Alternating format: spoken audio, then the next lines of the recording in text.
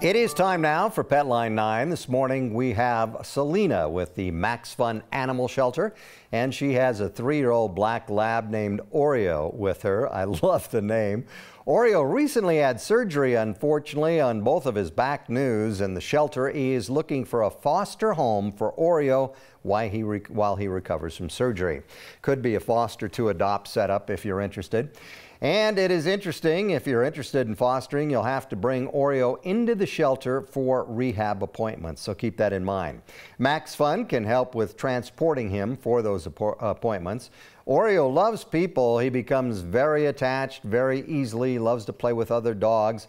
They say that Oreo is also very sad in the shelter, and while he recovers, and getting him into a foster home would really help him. So contact the animal shelter if you are interested in Oreo. Let's eventually get Oreo a full-time home, okay?